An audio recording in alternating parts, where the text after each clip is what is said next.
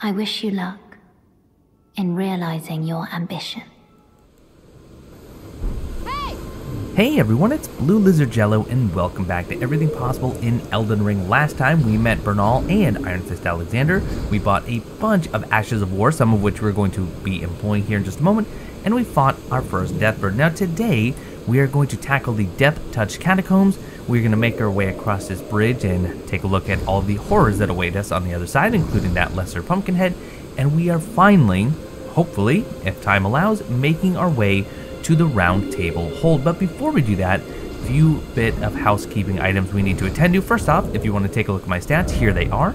Pause it if you want to know anything more about it. As for gear, we have quite the loadout. Currently, we have the club, the falchion, the short bow, some fire arrows, the beast crest heater shield, and the standard heater shield. Talk about that in a moment. We have the shamshir. For armor, we have the chain draped tabard, the foot soldier gauntlets, and the aristocrat boots. I do have the blue dancer charm. Frankly, this is doing me no good. As I mentioned, if you're anything over 30 on your equip load, this offers no difference whatsoever. You can see I have plus 17 on my scaling for the club. Take that off, and I'm still at plus 17. Unfortunately, I just don't have any other talismans that are really worth it. And if I put on the blue feathered branch sword, which is what we got from killing the Deathbird in the last episode, it actually puts me into heavy load. So I can either go with nothing or the blue dancer charm. Frankly, it really makes zero difference whatsoever. Tell you what, we'll throw on the arrow's reach just in case we do end up using the bow. I do have some standard accoutrement here with our flask, some fire grease, the bone darts, holy water pots, and the speared jellyfish ashes just because we left those on from last time. But at any rate, we're going to rest up and we're going to set up for the Deathtouched Catacomb. The first thing we're going to do, we are going to change the skill on the club from Barbaric Roar to the Golden Vow. Let's do that, and we're also going to make that sacred. Most of the enemies inside the catacombs are weak to holy, with the exception of the boss. We are also going to put on this amazing skill, Stormblade, on our falchion. We'll just keep that as standard to get the most damage.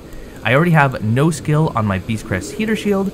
As for my regular heater shield, I am going to put on the Storm Wall. Again, better parry frames than standard parry, but it does cost 3 FP.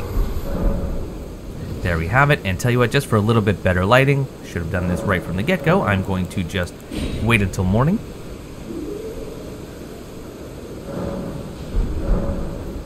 And even though we do have the fast travel unlocked, I am just going to ride up here just so you can again see where that catacomb is. And look at that, pair of golden runes right here in these glowing skulls. Never gonna say no to those. I will use those frequently just to get enough in order to eke out a level or buy something that I am looking for. So up here on this little platform, okay, now I have to make a correction. I was under the impression that this ghost wouldn't appear unless it was nightfall, but here it is morning and he's here, so I don't know why my game simply didn't load him the first time. I do want to talk to him again though.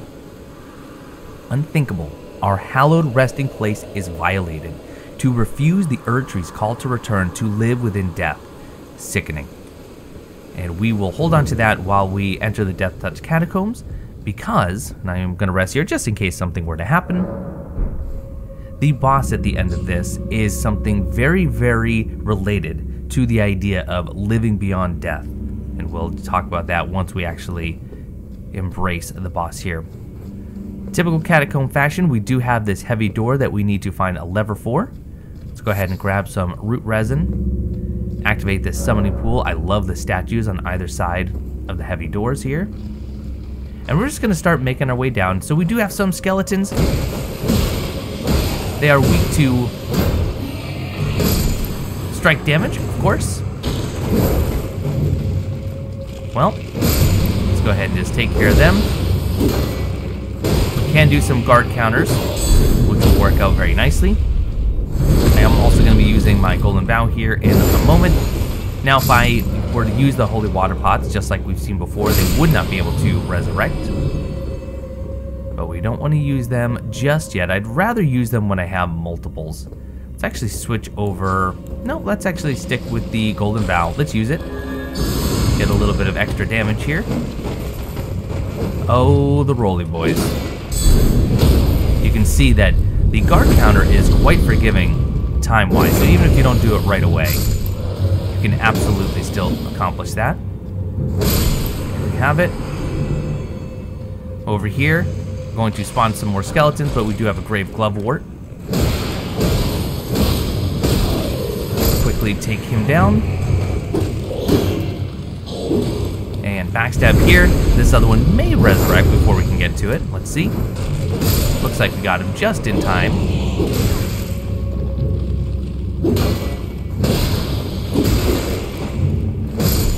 There we go. You do see a little path here. We are going to be taking that in just a moment. I actually don't want to take it yet. I like to clear some of the other skeletons first. I'm going to focus on the one here with the falchion, not the one with the bow if I can help it. Guard counter. I was holding my shield up just because the other one was aiming his bow at me. So let's wait for him to shoot and then we can finish this one. Remember, you can even guard counter after you block a projectile. I should also show off the Storm Wall Ash of War. Grab some more Great Glovewort, just so you can see how it does actually deflect the arrows, which is pretty cool. A few more down here. There's also some up above that are going to spawn. So what I'm going to do is I'm actually going to stay back here. Have you come this way. And we'll just do a guard counter. I do have my bone dart, so I should be able to, well, it's unfortunate that it was only targeting this further one. Tell you what, if I can get these guys to group together, that would just be absolutely perfect, and we got it. Got a human bone shard. Good little crafting material there. And let's grab your attention. Someone just dropped down. That's alright, it's just one of the archers. Well, that works for me. Although somehow that didn't knock him down. That's actually very surprising. We're going to go up there in order to get the item up above, although the lever is down here. So it is optional, but it is an item that many people like. So I definitely understand that most people want to get it. Let's just circle back around for the backstab.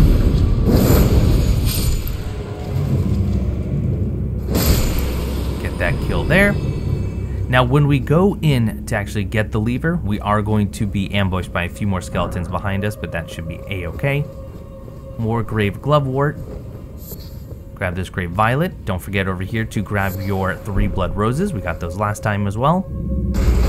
And there's a lever to open up the door, and don't forget to always close that menu, otherwise you're going to be stuck in that animation. Or not in that animation, but in that message. Simple guard counter there. This is not a very big catacomb. In fact, we're nearly done with it. Other than the boss, of course.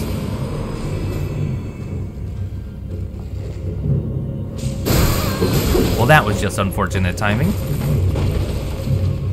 I'm going to heal up, play it safe here. Guard counter. We do have a few more holy water pots, and now that we have a really good place where we can get more tarnished golden sunflowers, I really should be using them very judiciously. I like the arrow sticking out of the top of my head. I think it really adds to the look. So now we're just backtracking. We're going to head into this side passage that was just over here. I'm just going to use the holy water pots to make these fights even faster. Just wait for it though. Back here, another grave violet and a grave glovewort. If I can lump them together, that would just be great. There we have it. Excellent. Nice clean kill. And we are looking for the passageway, which is just here.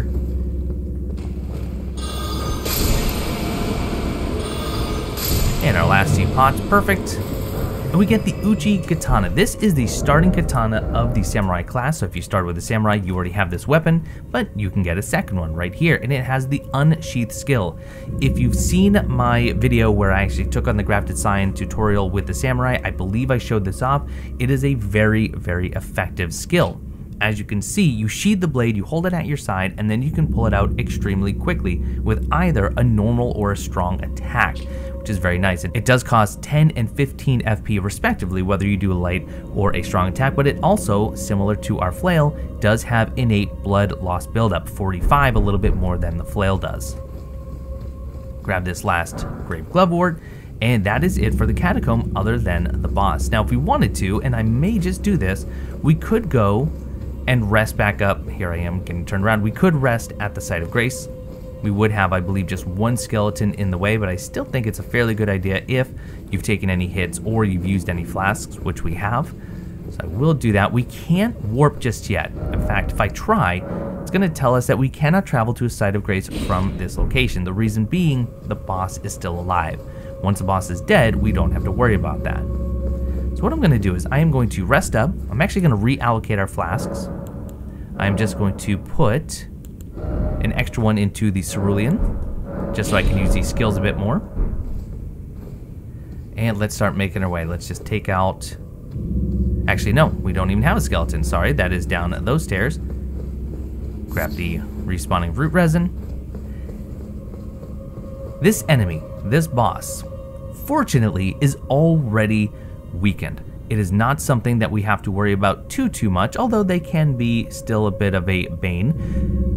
Later on, when we fight these bosses, it gets much more difficult. This boss is already missing HP, it is weaker, it is slower, and she can't turn invisible, which her compatriots that we'll fight later on absolutely can. Fortunately for us, other than Pierce and Holy being their strong suits, everything else is pretty much an even playing field, so whether you have standard damage or slash damage, you can do a fair bit of damage to this enemy, and if you want to buff, using a fire grease is not a terrible idea, but I'm also going to be playing around with Stormblade. Black Knife Assassin, you can see already down about a third of her health. Fortunately for us, this fight is a lot simpler than what they're going to be eventually. Now, they do dodge a lot. They do dodge quite a bit, so it's something that you kind of need to wait for them to get an attack out before you start doing anything. You can see that she does have some pretty fast combos. She also does have a nice, there we go, sliding attack, which can really close distance, but she doesn't deal a whole lot of damage. So what I'm going to do is I'm actually going to try and show off a parry here with Storm Wall. So let's actually get up nice and close. Way too early. Try that again. There it is. Decent damage. Now I'm just going to switch back and we're just going to play around with our dual curved sword setup. I am going to buff here. I should have used Golden Bow again. However, I did forget.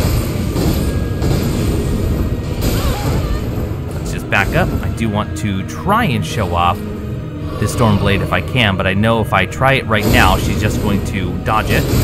But you can see there, got one off. Might actually be able to bait her with the Storm Wall because, yeah, unfortunately not. Typically, enemies will go ahead and dodge at the beginning of the cast, meaning that they can just end up right in it. But as you can see, not too difficult of a fight. I am going to use a Pickled Foulfoot here, even though she's not worth a whole lot of runes. But with the Foulfoot, we get 2,080, but we also get the Assassin's Crimson Dagger. And now we can spend a moment actually talking about that Assassin. So let's take a look. This is a new talisman for us. Critical hits restore HP. This charm is modeled after the darkly gleaming blades used in the Night of Black Knives, those which gave the demigods their first taste of death. So this is our first clue as to what really happened during that Night of Black Knives, but we're actually going to get some more items in this episode that's going to talk more about it, and we're going to meet someone who has kind of a taste for death in a little bit. What's really nice about this is if you are fishing for backstabs or you're getting really good at your parry and riposte, every time you land a critical attack, it is going to heal 85 plus 10% of your missing hit points every time you get a critical. It can be really nice for staying topped off, and it does have a cerulean counterpart which will restore FP. Put those together, and if you are, again, hunting for those backstabs or the riposte, or even just breaking an enemy stance, this can be really effective. In fact, we're going to throw that on because, frankly, it's just better than nothing. There is a chest there we're going to grab. Don't forget to grab some root resin. And right here inside the chest, a little bit more root resin over there, we get our very first death root. This is a key item. Let's take a look at the description here. Beast clergyman seeks and devour these. Found at Bestial Sanctum in the distant east, the beast clergyman collects and devours these roots. On the night of the dire plot, the stolen rune of death enabled the first death of a demigod. Later, the rune of death spread across the lands between through the underground roots of the great tree, the Erd tree, sprouting in the form of death root. These are the roots of the Erd tree. We've talked about how there are already skeletons mixed in and among the roots. The Erd tree essentially is feeding off of the dead and lifeless bodies of those that came before. However, as we heard from the ghosts, some of these individuals who have already faced death or maybe gotten close to death are refusing to return to the Erd tree's roots. That particular Black Knife assassin was clearly injured, probably during the night of Black Knives, and came here in order to seek shelter and to recuperate, and that is why the ghost says that they are actually ruining this hallowed place.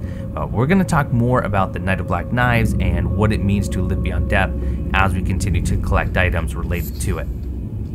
But that is it for the Deathtouched Catacombs. Let us just head on out, and in fact, instead of going to the Deathtouched, we're just going to go right over to Saints Bridge.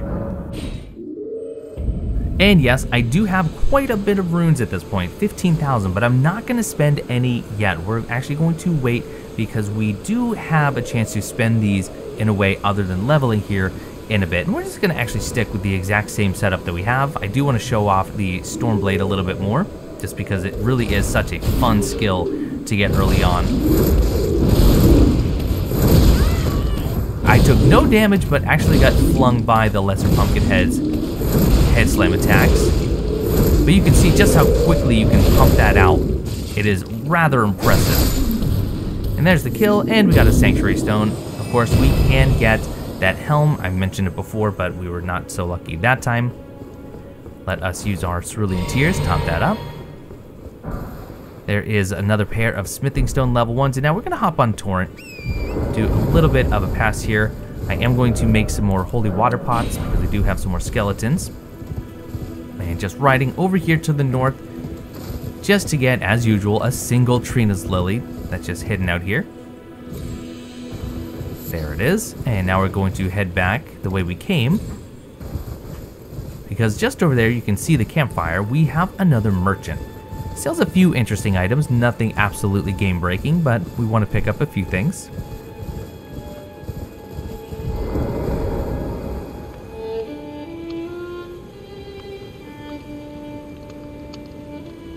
And I love that you can just sit and listen. Oh dear. Yeah, mate, I'm terribly sorry. Are you here as a customer? So let's take a look. Pickled turtle meat, so that's going to increase our stamina recovery. More smithing stones, we will gladly take all those. Another crack pot, absolutely want to have that. And the Nomadic Warriors Cookbook number 3, which will allow us to craft pickled turtleneck, poison bone arrow fletch, and poison bone bolts. Let's grab that. We can grab a short sword, which we don't have one, so hey, why not? Halberd, same thing. We could have farmed for these already, but we haven't been so lucky. I do not need arrows or bolts. I will grab the bandit mask because at least we can change our fashion a little bit. And then he also sells a note about flame chariots. We haven't encountered a flame chariot, and it's going to be a bit before we do, but let's buy it so we can read what he has to say. Oh, I must apologise. I'm afraid I've very little to offer. He's so polite. So let's take a look at that note, which is going to be all the way over to the right. I should have actually just gone to the left. And we got the Flame Chariot's note stating, a well-timed blow to the chimney on top may prove effective, but opportunities for a plunging attack will be rare indeed. Beware the Fire Monk's chariot bearing the faces of giants. You'll know exactly what these are when you see them, but the note is correct. If you can get on top, you can actually kill them in a single hit, but getting on top typically is going to be a bit of a challenge. If we head down that main path, that's when all the skeletons are going to spawn. There is an NPC over there we want to meet, but first we're going to kind of go pretty much entirely out of our way. We'll actually just get on Torrent here. We have some dogs over by these crucifixes that we want to take care of. And I'm actually going to do that just with my Stormblade. Makes it really easy.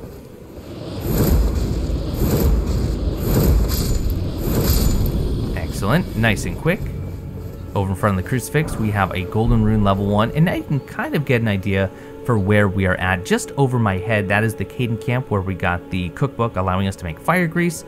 Over this way, we have a site of grace here. This is actually Murkwater, so that statue of Roses is pointing to Murkwater Catacombs, and there are the bears that we fought a little bit ago, and of course there's the artist shack. Here's on the map exactly where we're at. So we're going to kind of follow this ridge line right here. We do have to do a bit of dropping down, so let's actually just get on Torrent. These bears, by the way, completely unnecessary to kill. You can if you're looking for what they drop, but frankly, there's nothing in this immediate pool that we need. But since we're here, we might as well. Shouldn't be too difficult, especially with the curved sword combos. Beautiful. Now I don't want to fight both of them, so let's see if we can get this one's attention. Can even soften them up with a little bit of Stormblade. Just gonna stand there awkwardly. That is okay with me. And get a sneak attack bonus on this one. Nice charge R2 to start it out. Well, that makes that very simple.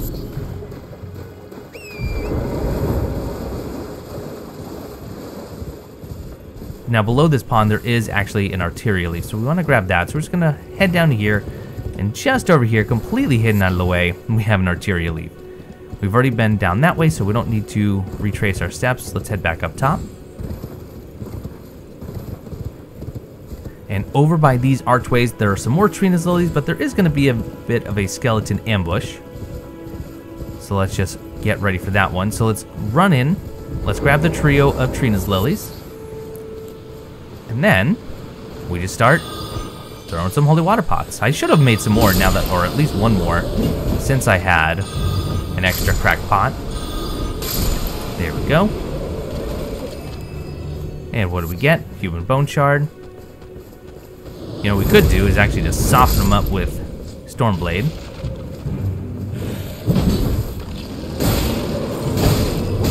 Easy enough. Top up our flask while we're waiting for him to try and respawn. There we go. Got a flask refill, and now we're actually going to head back up so we can now take that path all the way down.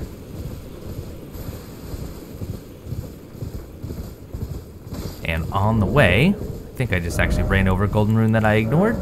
Let's make another 5 of those. This is part of that strategy that I love talking about. When you plan what you're going to do and execute that plan, this game can go very, very smoothly. And we're just going to get off Torrent because I do want to focus on trying to get these kills, see if I can get the shield that I talked about last time.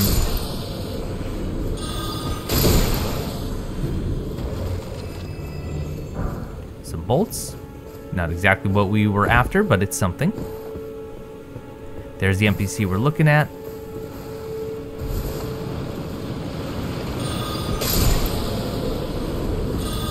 Now these skeletons that spawn with the scythe, you have to be wary of them because they can't cast wraiths. Wraiths that will actually do damage to you when they hit you, but also on contact or when you get close, they will actually explode. I'm going to craft some more of those. There's no mistake, is there? Death has left its mark once again. Ah, a tarnished, are you? I'm known as D. I hunt down those who live in death and weed their death root. Heed my warning. The village here has been touched by death. And worse yet, it is home to a mariner. If you value your life, then go no further. It's interesting that we don't have the option to tell D that we already have a death root, but this is D. He has quite a lengthy quest, a really interesting quest. We're not going to talk about it now because I like to talk about it as it unfolds, but he is very much against those who continue to live in death, who live beyond death, who refuse to return to the Erd Tree's roots.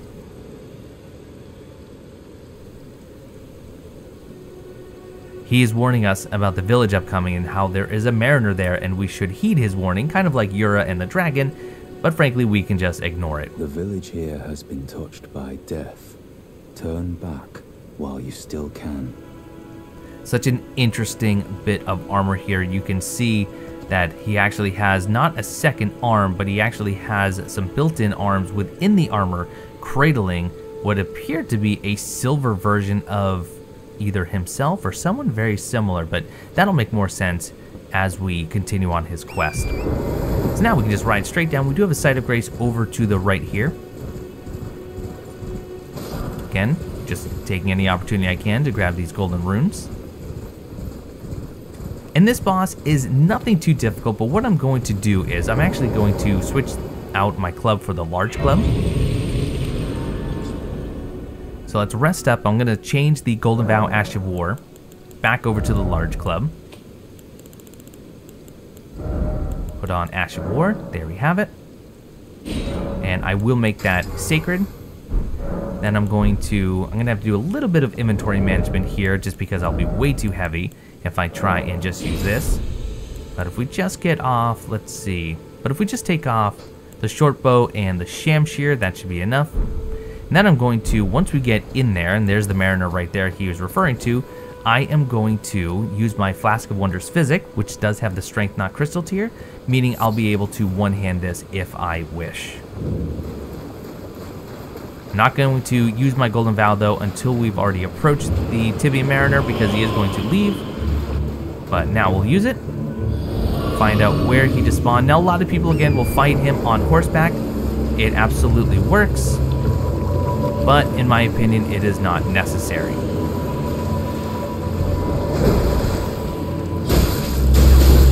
Poor showing so far. Very poor showing so far. Gonna heal up. And there is my Golden Vow finally. And there is a Wraith. Let's just get up nice and close, see what kind of damage we can do. Now, you can stagger the Mariner, but you cannot get a critical attack. So let's just wait for this stack. When he raises up like that, you don't want to be anywhere near.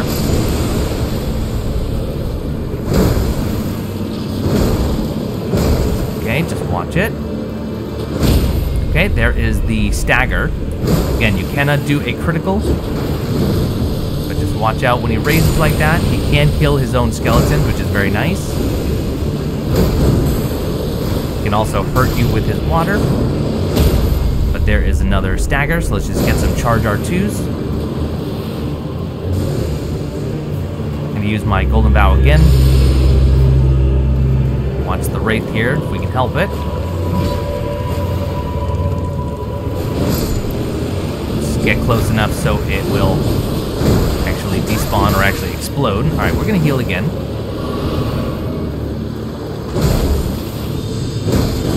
Up. One more hit is going to do it, and once we kill him, all of the skeletons that he has summoned are going to disappear as well. And there we have it, Tibia Mariner. I will use another gold foot. 3,120 runes. We get another death root, and we get the skeletal militiaman ashes. So the skeletal militiaman ashes will summon 2 skeletons for us. These are the spirits of militiamen who live in death and will continue to rise again until properly finished off. This is such a wonderful spirit ash to use because, as the description implies and as the skeletons that we fought have implied, these enemies will continue to get up provided they are not thoroughly killed. In other words, when they are knocked down and their health is depleted, if they're not hit again, they will continue to resurrect again and again, and it only costs 44 FP, which is not very much at all. Now, let's do a little bit of looting here. Smithing Stone level 1, a couple of Trina's Lilies right here. There are some more skeletons, so let's actually use our Flask of Cerulean Tears. Let's just kind of investigate these buildings a little bit. There's not a lot of loot here, and it is fairly spread apart. But if we just get the preemptive strikes on that, we should be able to get some kills. Human bone shards, plenty of those. There is a trio of mushrooms on that corpse. We're going to head over to this building, but we do have D over there that we can now talk to since we've killed the Mariner and collected that death root. But first, do a little Golden Vow, why not?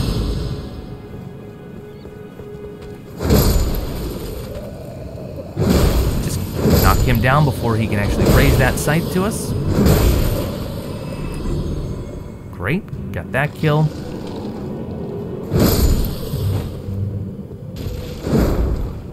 Not really used to the club. And now let's go talk to D. There's still more loot to have, but since we're close to him, let us go and talk to him. Remember, this is a ruin, so if you take a look.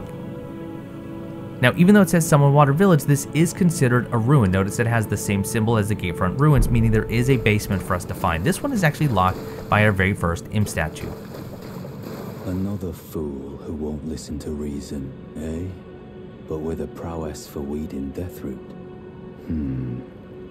How would you like to earn the strength of beasts? If you're inclined to hunt more of those who live in death and weed their Deathroot, then I'll introduce you to Gurranq, the beast clergyman. I have a matter of my own to attend to, and the beast himself wishes for someone to take my place. What say you? If you miss either of these encounters, which I certainly did on my first playthrough, D is just going to show up at Round Table Hold anyway. But we want to accept this introduction only because it's going to mark the location of a sending gate on our map, which we can then use to teleport straight to the Bestial Sanctum, where the Beast Clergyman, or Gurranq as he's called, is located. You don't need to have that. If you already know where it is, which, hint, it is behind the Third Church of America, you can just go straight there. Very well. Show me your map. I've marked the location for you, of a hidden gateway. It will lead you to Gurranq, the Beast Clergyman. I have a matter. I spot an ill-omened symbol. Someone. I just went through that dialogue and I didn't mean to, so I'm actually going to let that play again. What is it? Still milling. The map indicates where it will lead you to. Well, unfortunately, we can't get it again, but he's talking about a centipede, and that apparently has an ill omen associated with it. So we'll talk more about centipedes as we encounter more of them. But if we take a look at our map, he has marked this sending gate directly behind the Third Church of America. So what we're going to do is we're going to finish up here in Summonwater Village. We're going to head up here, not enter this area because this is going to be a zone well beyond our means. But then we're going to kind of hop down these different steps, and we're going to head over to the Bestial Sanctum. But not quite done here with the Summonwater Village, because over here we do have this tower. Nothing in that tower because I always go to the wrong tower. In my notes, I simply have it marked as there is a golden rune inside the tower. Well, I always go to the wrong tower, so now I just have to refresh myself. Hey everyone, this is Editing Blue from the future, and while I was looking for that golden rune that was hiding in a tower just over yonder, I actually forgot to pick up the primary, or at least one of the primary bits of loot here in Summonwater Village, and that is of course using our Stone Sword key to enter into this fog wall.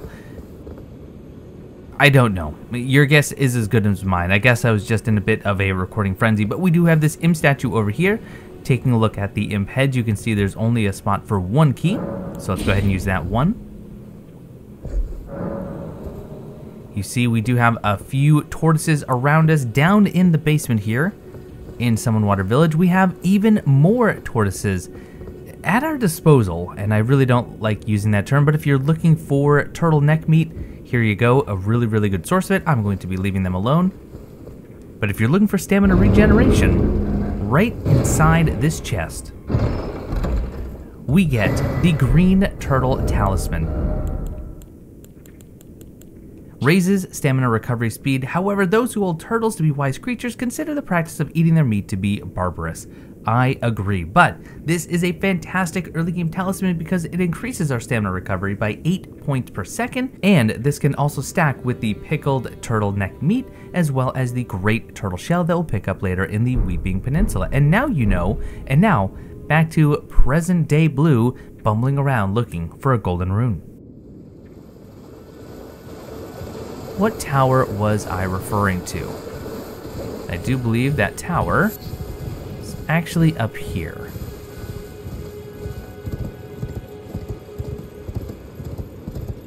Yes, it is. So directly back here, take a left inside this tower. That is where we can find our golden rune level 4. Not too bad. we have lots and lots of consumable golden runes. So up this hill, that building right up there, that is the Smoldering Church. Inside that Smoldering Church, there's a Site of Grace, there's some goodies, there's also an NPC invader, and beyond that is going to be Caelid, a Land of Rot. We do not want yet to go to the Land of Rot. So instead, what I'm going to do is I'm actually going to head behind Summonwater Village, just south of it, and we're going to look for a place to drop down. There is a teardrop scarab if you need to have your flasks refilled, which you know what, I actually do.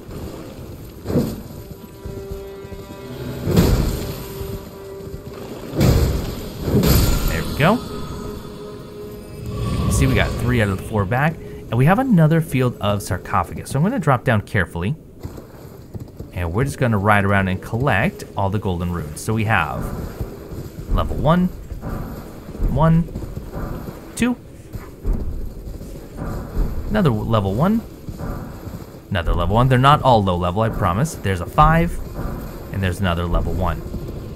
This sarcophagus field actually continues over that way, so let's head over here. So now we have to manage these stairs fairly carefully, and I mess this up pretty routinely, so I am half expecting a death.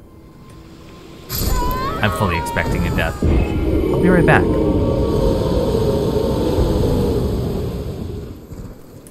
Right, let's try this again, shall we?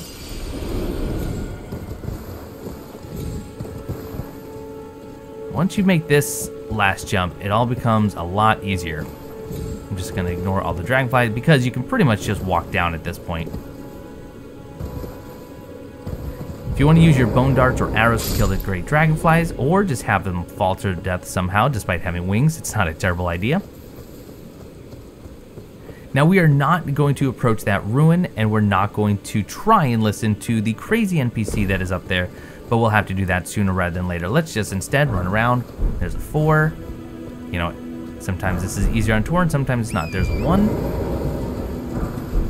Golden rune level 2. Another 1 and a 6. Level 1 and a level 4, and on top of this corpse, we get the Fevers Cookbook level 1. You can only craft a single item with this, but what it can craft is immensely useful. A record of crafting techniques left by a man who was utterly captivated by Saint Trina. He continued the search for her in his slumber, and we can now craft sleep pots. We've talked about the sleep status before. Well, now we can craft them. Using only mushrooms and Trina's lilies and a cracked pot, we can craft sleep pots, which does consume FP, so much of the holy water pots, but this is why I go out of my way to find all of the Trina's lilies that I possibly can. Give you the lay of the land just over there. That is where Waypoint Ruins is, just above the large club there. We have some minor Erd trees that we haven't visited. Again, we're not going over to that ruin. Instead, what we want to do, we are now going to kind of reverse engineer this. So we want to find a spot that is safe to drop down, which we should be able to do so right here with these large steps. So I'm going to drop. This is still a fatal fall, so be careful. Just walk slowly. Now it is safe to fall. That is the Third Church of America, so that should look familiar. Over in this ravine, there is some dangerous work there. Let's kill this troll just because we're here, and it is a free 1,000 runes.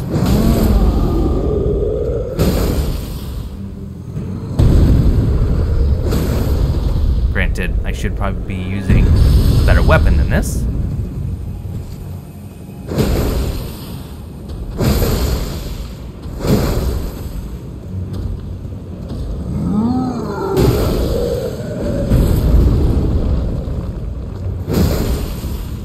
Should be going down again soon, though.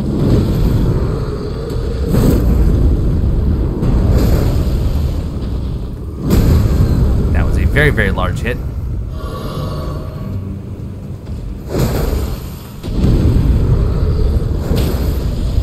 Alright, let's just do a charge R2 to kill him. So it's 1,000 runes, and there is a site of grace right here in the Church of America, the Third Church of America. So it's not a terrible idea to actually farm if you can kill him pretty quickly with a nice setup like the Lordsworn's Greatsword. Speaking of which, we're going to be getting that out here in a moment, but let's just go take a look at the sending gate. I'm not going to take it just yet. We have a little bit of cleanup to do still.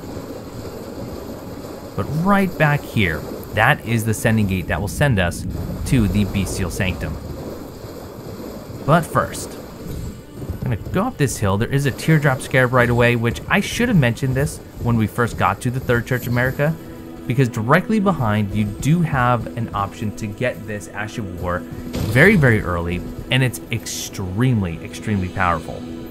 Right, so let's take care of this teardrop scarab now. But of course we have to miss once just to make sure that it's not fully convinced we're a threat. And with that kill we get the Sacred Blade Ash of War. A fantastic Ash of War. Let's take a look at this. Sacred Blade grants armaments attacks Holy Essence and fires off a golden blade projectile. The armament retains its Holy Essence for a while, usable on all melee armaments except whips, fists, and claws. This is such a good Ash of War to get early on. As it says, it does cast off an arc of holy damage. You can actually see it coming off the sword there, and that deals 100% holy damage, but it also adds 90 holy damage to your weapon for 40 seconds. Unlike built-in or innate holy damage, the buff of the holy damage that Sacred Blade gives you for 40 seconds is enough to kill those who live in death. In other words, the resurrecting skeletons, for example, and it will kill them permanently. Extremely, extremely useful. We'll be using this quite a bit. Not exclusively, but we will be using this certainly. There is a Spirit Spring there that you can take. There's a number of wolves along this path. I'm actually not too worried about killing all of them, just because I want to finish getting all this loot. So what we're going to do is just kill the ones that are sort of in the way, like this one. And we're going to grab these neutralizing boluses right here. Many of these small packs of wolves will actually give you a full flask recharge, so it's not the worst thing in the world to actually harvest them. Following this path, there's going to be another troll. I'm not going to bother killing it. If you wish to, you certainly can. But just to see you just to show you rather, exactly where this lines up.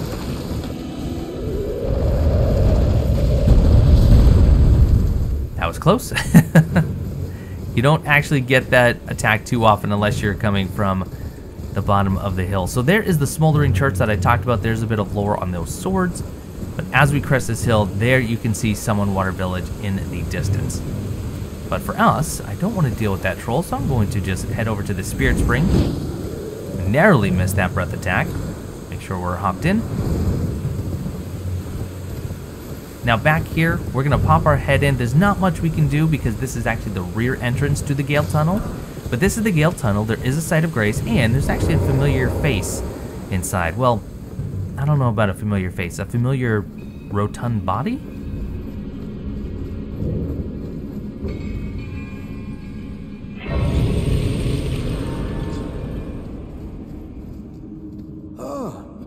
I hadn't expected to see your face again. Are you heading to the Festival of Combat too?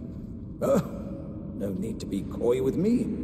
Judging by the fine wallop you gave the old backside earlier, I would venture you're something of a warrior yourself. The mere thought of such a festival gets the blood pumping, eh? Now, according to my calculations, passing through this road should lead us to the Kaled Wilds. But, however you slice it, it seems we've reached a dead end. I'm sorry to have raised your hopes. It seems my calculations must have been off. I was created to be a warrior vessel. Many great warriors reside within me, ever dreaming of becoming a great champion. It's my destiny, and the reason for which I quest. It is my ordeal, you could say. To test myself, to better myself, to fell ever greater foes. And then, one day, we'll be a single great champion. The greatest of them all. What do you think, eh? How do you rate my chances? Alexander mentions that a great many warrior reside inside of him, and you may think, hey, that's a really cool philosophical way of saying that all of the ancestors of great warriors past, their spirits live inside you, but what if, hear me out, what if he was being literal? And we'll leave it at that for now. Door doesn't open from this side. Again, like I said, this is the rear exit. There is a smithing stone level 4, which is great, except, well, we only have one of them. There's not a whole lot that we can do as of right now. So let's head outside, just a little bit more loot before we actually fast travel back to the Third Church of America. I'm gonna hop back on Torrent, and we are gonna drop down into this other spirit spring that we can see right here.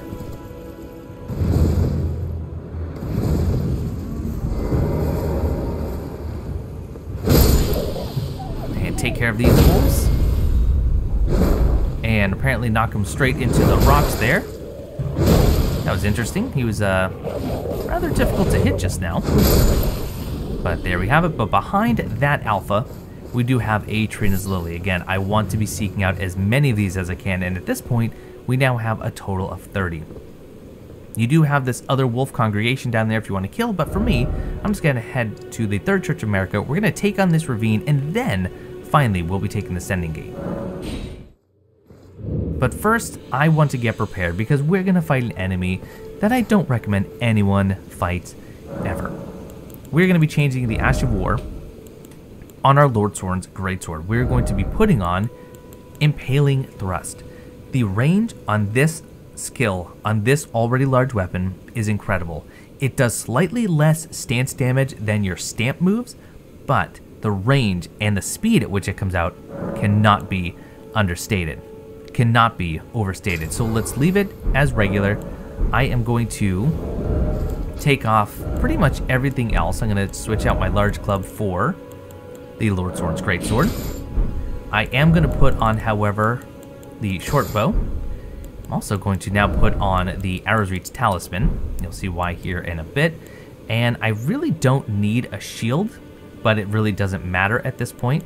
What I do need, unfortunately, is some cracked pots. It looks like I do have 2 of them available, so we'll just make 2 sleep pots, and I'm actually going to put them over the fire grease. I could actually buff my weapon to make this even easier. In fact, now I'm already rethinking it. I'm going to do exactly that. I'm actually going to put on that fire grease because we can make more. But we're going to head up this ravine, and again, there's very little reason to go up here, and there's even less reason to fight the enemy that I'm about to fight, and that is because we are going to kill a lesser rune bear. And I'll tell you about the strategy here in a moment. First off, an entire pack of wolves is going to start to try and soften him up for us. Unfortunately, they don't do a great job, so instead we're just going to take out some of them with our fire arrows, because we don't want to be fighting the wolves and the bear. Don't get too close. We don't want the bear turning his attention on us yet. There we go. Now the bear is nearly done with the wolves, so we need to be careful. Here's the thing. We made these sleep pots because the rune bears are exceptionally weak to sleep. But they are also exceptionally weak to being staggered and then critical on top of their head. So my plan is, once these wolves are dead, I'm going to hit them with a sleep pot, and we are going to just go in with the impaling. Well, first we're going to get a critical. As soon as he stands up, we're going to get an impaling thrust, because usually 2 of those is going to be enough to actually get him into a state for another critical. So there's a sleep pot in action. He goes down. There is the bright shiny spot. Oh, I wanted to apply. Hopefully he doesn't wake up. There we go. Excellent. And just about right away, we're just going to impaling thrust. We're going to stay nice and close. And impaling thrust. Watch it. And impaling thrust again. There is the knockdown. Let's get in front. And unfortunately, we missed the critical. But if we can get this to proc, we should be able to put him to sleep. There he goes. I'm going to top off my cerulean. There we go. And Another impaling. And again. And again. There we go. He is down. Let's see if we can get the critical for the finish. And there we have it. It's not too terrible, but it's a little bit resource heavy, and you get only about 1,200 runes for it. Maybe not so worth it, but there are a couple of Trina's lilies, so we just got back our investment. Got some beast blood and a happy beast bone, and that is all we want to do here. Lastly, we have the corpse with another smithing stone level 2. But now, we're finally ready to take that sending gate over to the Bestial Sanctum. Grab this golden rune 1.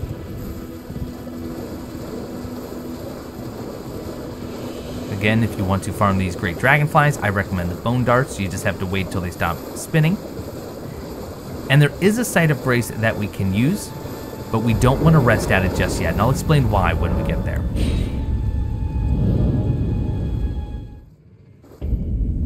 Welcome to Grail's Dragon Barrow, and before us is the Bestial Sanctum. You can see we have traveled quite a ways away, even further than when we were first teleported to the Celia Crystal Tunnels. So here is the Third Church of America, here's the Sending Gate, and we were teleported all the way up here into the northeast. Don't go that way. That is not a statue.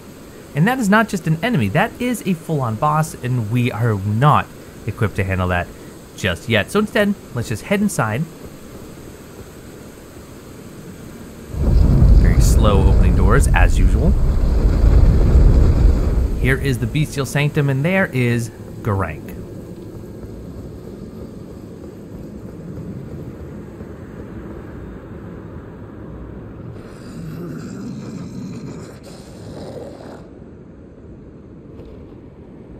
Not a lot to be said from Gurranq, but we do have the option to hand over some death root. We've collected 2, one from the Deathtouched Catacombs and the other one from killing the Tibia Mariner. Fortunately for us, we can actually give him both at the same time.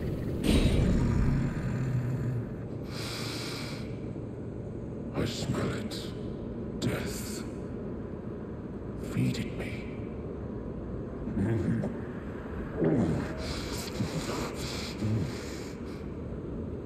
Tarnished. Bring more deaths. I shall grant thee eye and claw. Feed me more.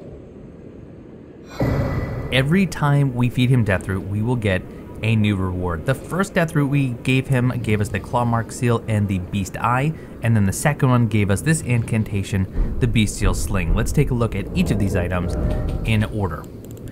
So the beast eye will tremble when we're close to death root. The murky violet iris writhes as if alive. I am not sated. Feed me more. Death. Gurranq, the beast clergyman. But we also got a casting implement for incantations. That is the claw mark seal. You can see that the claw mark seal has a D in both strength and faith for scaling, which means that as you improve your strength and faith stat, the incant scaling will go up. In fact, two-handed the claw mark seal will actually increase the incant scaling because of that added strength bonus. This can cast all incantations, but it is especially effective when you're casting bestial incantations because this will get a 10% bonus to those incantations, and this will actually stack with a dagger that's right behind here, although it's going to take a little bit of work to get to it, known as the, and I'm going to do my best to pronounce this correctly, I had to look up the Italian translation, the Cinquedea or the Cinquedita, depending on apparently different parts of Italy. That dagger will also improve bestial incantations by 10%, and they will stack multiplicatively. We also got our first incantation, which is the bestial sling. Swiftly flings a number of sharp rock shards. This incantation can be cast without delay after performing another action. It is said that in the time before the Erd Tree, stones were the first weapons of the beast who had gained intelligence. It is very cheap to use. It only takes 7 FP to cast. It can be cast rapidly, very quickly, and it only takes 1 slot. And on top of that, you only need 10 faith to cast it. But it is extremely low damaging. Not really something that you're going to be using to put out high damage numbers, but in PvP, if someone's trying to get away and they're low health, or if you just need to finish off an enemy who's giving you some trouble because they're dancing around, the bestial sling can do alright. Not to mention, if you use something like the Clawmark Seal and then Bestial Sling and the Cinque Dea in the offhand, plus the Blue Dancer Charm, you can actually do okay damage. This is a bit of a shotgun incantation, meaning the projectiles are going to spread out, so it is best used in close range if you can swing it. If you do wish to fight Gurranq, and notice you can actually summon Spirit Ashes inside of the Bestial Sanctum, you can do so. Just know he has 10,620 hit points, but you will get a pretty good reward out of it. You will get an Ancient Dragon Smithing Stone, but you can get that another way, so I don't recommend it. Not to mention, after you give him a 4th Death Root, just rest and you'll see what happens anyway. I don't recommend attacking him. So we are going to grab this Site of Grace. I'm not going to rest just yet. What I'm going to do instead is just get this so we can fast travel. And then we're going to do something that, well, I have very little practice in, and I'm probably going to mess up. But we're going to go get 2 more items behind the Sanctum that require some very precise drops. So heading behind the Sanctum and looking out over the edge, you can see there are some areas down below. There are some man-bats down there, and that can be a little bit difficult because they are certainly a high level, but we need to get down extremely carefully. You can do this on torrent, you can do this on foot, you can use soft cotton because some of these drops will take some damage, but what we're going to do is find this route. We're going to start dropping down, and having some rainbow stones on you is probably a good idea to know exactly where you should be dropping down. We're going to continue to drop here. Then we head out on this branch. I'm going to try and land right on this dome here. The man-bats do scale with the area. So just because we're able to kill them easily in other areas doesn't mean we can do so here. So if you see them, your best choice, frankly, is to run. You will get a number of rune fragments as well as sanctuary stones if you just collect all the shinies here, but there's really only 2 items that we are after. And what I want to do is aim for that ledge right there. It can be a little bit tricky to pull off, and I may end up pulling out torrent. But what we really want to do is just try and tap that. So tell you what, let's get on torrent, and I may mess this up, and if I do, we'll just try again.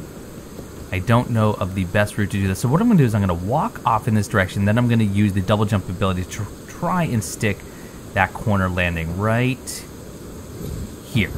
Okay, and now we should be able to carefully walk off. Perfect. Now let's take a look down. So there is a ledge straight across that we can jump to. There's a man-bat. We don't want to deal with that if we can help it. There's another one down there, but I have another ledge. If I just drop here and then double jump, we can just carefully walk down. You can see some rune fragments there. We need to keep going down. This is not the final area, so let's just take a look. We'll drop here. And now we have a man-bat, so now we have to start moving a little bit faster. Okay, but as long as we keep using that double jump of torrents, we should be able to do this relatively safely. And now, let's start collecting. So we get some rune fragments. Sanctuary stones. We're going to have to bypass some of these, and they may knock us off. So just be prepared to heal if need be.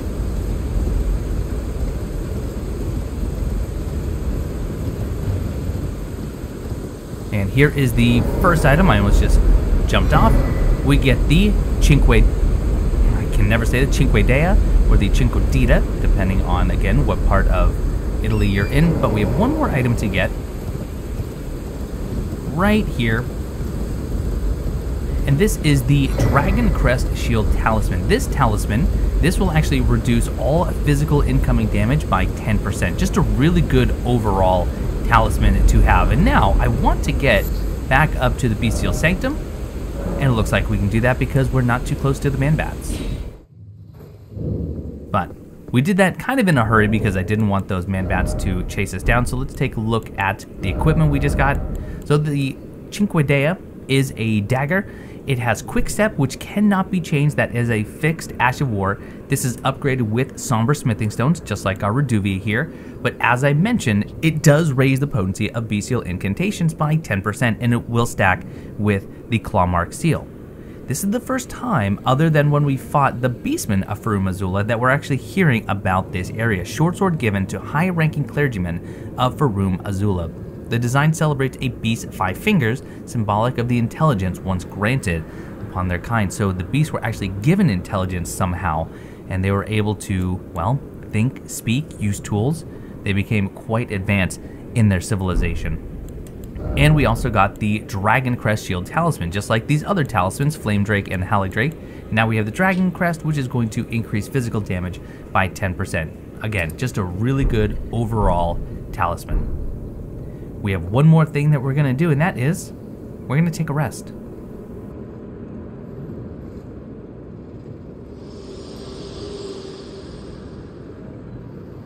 Forgive me.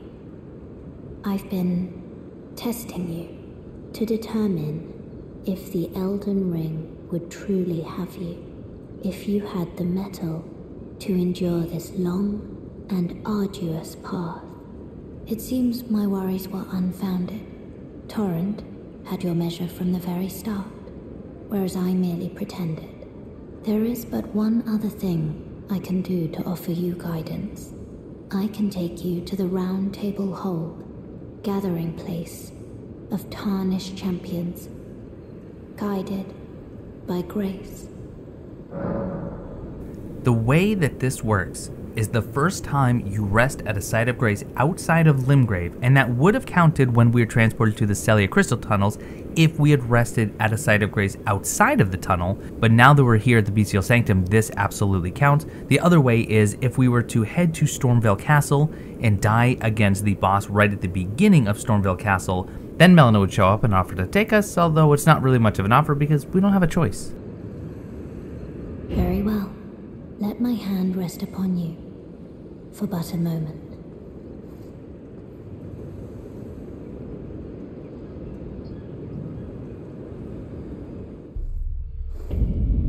Welcome to Round Table Hold.